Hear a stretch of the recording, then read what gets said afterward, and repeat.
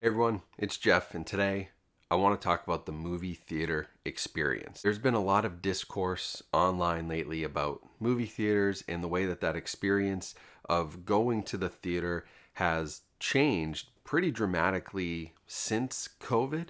There's kind of like pre-COVID movie theater experience and post-COVID, and movie theater etiquette, and movie theaters are closing. Over 3,000 theaters apparently closed last year, and there's a ton of different things going on in the business of movies that also relate back to home entertainment and home viewing that I want to talk about here. One of the craziest things happening in the movie theater world is all of the talk of consolidation and movie theater chains going up for sale, movie theaters closing, like I mentioned, potential mergers. You know, we've heard, could AMC be merging with like Apple? Could Apple be getting into movie theaters, or Amazon? We've saw Draft House has put themselves allegedly up for sale recently. Some of my favorite local theaters growing up, Chunky's Cinema in New Hampshire, they're closing all of their locations except for one. And so movie theaters are kind of hurting everywhere. And it's a little bit of a crazy time to be in this business. There's a lot of data floating around. There's a lot of financial things floating around. And I sort of think it's up to our generation to figure this out in the future. How are movie theaters going to remain profitable and available? And if you're one of those people who's motivated about that, maybe you'd consider a degree program from today's video sponsor, Southern New Hampshire University. SNHU has one of the largest accredited nonprofit online degree programs in the country, and if you're up to the challenge to solve this movie theater problem, their data analytics program may be of interest to you. Data analytics is all about gathering data, quantitative, qualitative data, to try to solve business challenges. You'd learn how to use industry tools to assess these challenges, put together reports and communicate that, learn all the soft skills you need to present this data to company leadership, and who knows, maybe someday you'll be the one that creates the next great movie theater chain, or figures out what's going on in this industry and solves the financial problems and challenges that they're facing. SNHU is also seriously affordable. I know how much college costs. Their online degree programs are some of the most affordable in the country. So if you want to learn more, go to snhu.edu/Jeff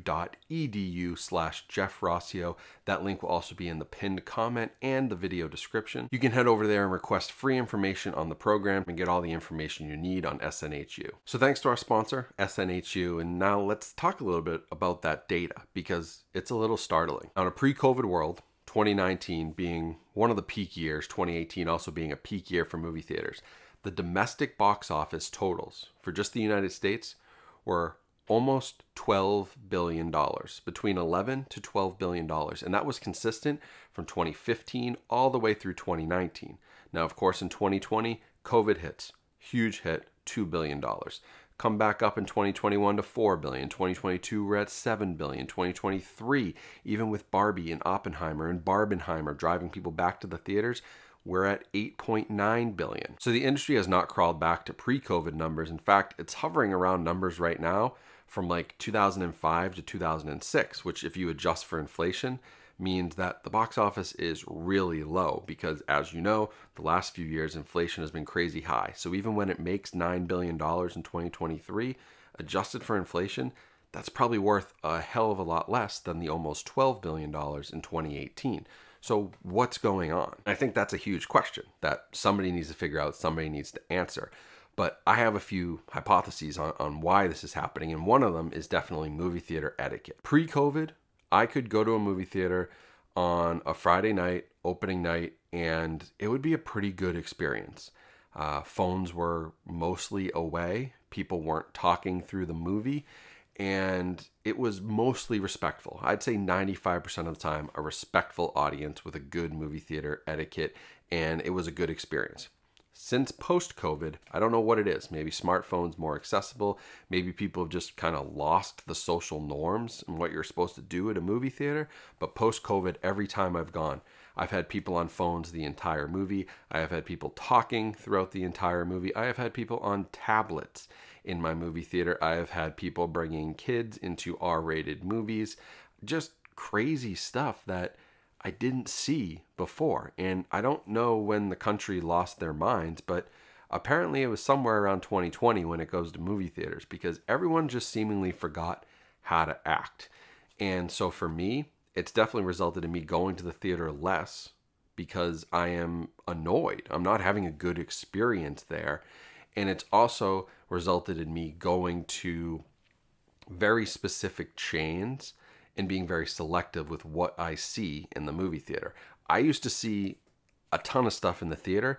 Now I'm very selective. And now when I go, I'm looking at, I want to go to Draft House, or I want to go to a local independent theater that I know is going to have a smaller audience, more respectful audience. I don't necessarily want to go to the big AMC or the Cinemark or the Regal because it's honestly kind of a shit show every time I've gone in there. I'll say the quality of those theaters too, back in that 2016 to 2019 time period, a lot of these AMCs, Cinemarks, Regals, whoever your local theater chain is, a lot of them were updating with new recliners and, all kinds of new seating and new menu options.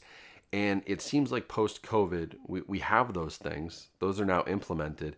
But every time I've gone in, the chairs are falling apart. Sometimes the recliners don't work. The chairs are ripped. The food is no good anymore. Like, you can't get good food. The popcorn is stale.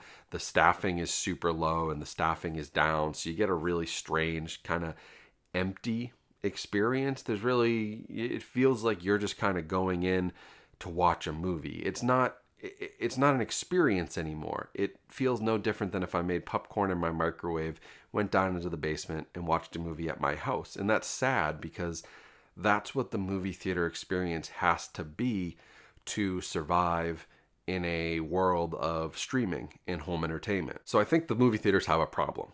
They have a problem with the fact that they're not a destination anymore, and they're also just not as cheap and as easy to go to as they used to be. So you're not just going to go see a movie every Friday, because that could run you $100 every Friday. If you get a meal, you try to eat at the theater, get some popcorn, the tickets are $15. If you need a babysitter, forget it. Now you're upwards of $150, $200 to see a movie. Like, it's getting very, very expensive for families to go watch movies, whereas you used to be able to get $5 tickets. And some places still do it on a Tuesday, but matinees even now are $8 to $10. The premium format IMAX is like $20 plus, and it's getting a little crazy. It honestly is. And that's where I see like the Draft House model and the independent local theater model coming back and making a comeback. And I hope whoever buys Draft House, because they're not selling for financial reasons, as far as I can tell. They've had good numbers at the box office. They've started franchising out locations. That model, although some of you guys might not like it because, yeah, they deliver food to you during the movie and everything, but I would so much rather be interrupted by a respectful waiter bringing me food or asking me if I need a drink. And they kind of pick and choose their times in the movies. They know when to come in, when not to. They're very good at that. I'd rather that than people on their phones lighting up their faces the whole time, talking across the road to somebody else. Draft House doesn't allow it. They'll kick you out for stuff like that. Places like that where you can still get a great experience and you feel like you're going to the movies, right? Like that's what they're missing.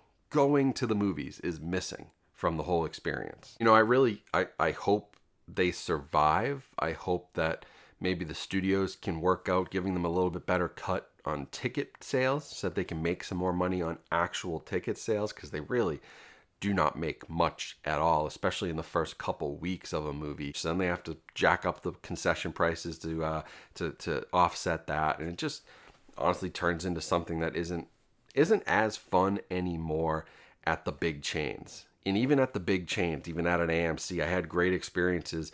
I saw Hereditary there, and it was amazing, an amazing experience. I've seen Interstellar at an AMC IMAX theater, and it was awesome.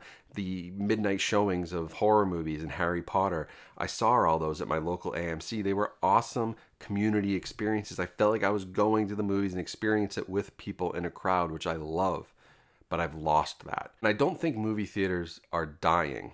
I think what's happening is, like a lot of other things in entertainment, this landscape has changed so much in the last 4 years. Whether it was streaming, home entertainment, physical media, digital platforms, movie theaters, TV, everything, sports, live sports, everything that has to do with entertainment has been drastically changed since COVID. And they've all had to adapt, and they're all still learning. And I think movie theaters, they're not dying, they're adapting, they're changing. And I think they're trying to figure out a model that works. And they need to update their technology. You know, all of these places need to start developing technology that can match what people have at home. The last thing you want to do is have somebody who watched a movie on Netflix the night before on their 85-inch TV in their living room, which looked awesome, 4K and HDR, and they go to their local movie theater and it looks like a VHS tape is playing up on the screen because they've got an old digital projector and their sound system's not updated and the projector lens hasn't been cleaned and the screen is dirty and it's a bad presentation. That will hurt, and that will turn that person off because they know they can get better at home. So you have to make it an experience. You know, the way that Taylor Swift did the Eras Tour in the movie theater. Super smart. That's an experience. Barbenheimer was an experience. People dressed up in pink. They went to see Barbie with their friends. They took pictures.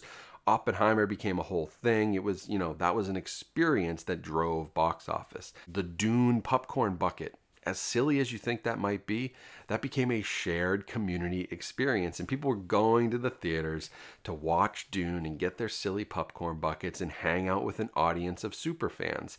Those are the experiences that have to continue to be created, because without those, movie theaters may die. And that's a horrible, horrible thing for the industry. I don't ever want to see that.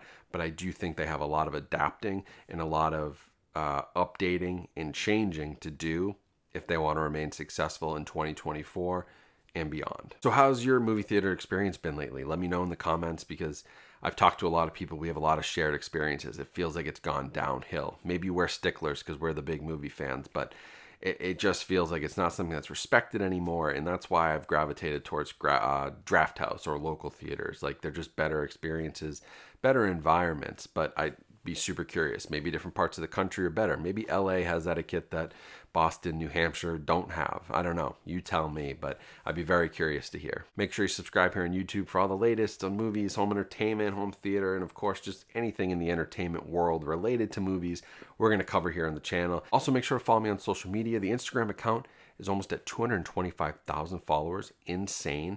That's a nutty, nutty number. So follow me over there. All the other links will be in the description and the QR code right here. And thank you to our sponsor, SNHU. Super cool of them to sponsor, being a local school, but their online program, let me tell you, talking about adaptability and change and innovation, they're one of the best. So use that link in the description and in the pinned comment, request some information. What's the worst that could happen? You'll get somebody to call you on the phone and walk you through all their programs. It's a great option. Thank you all. Have a great rest of your day. Stay safe, stay healthy, keep watching great movies, and I'll talk to you all soon.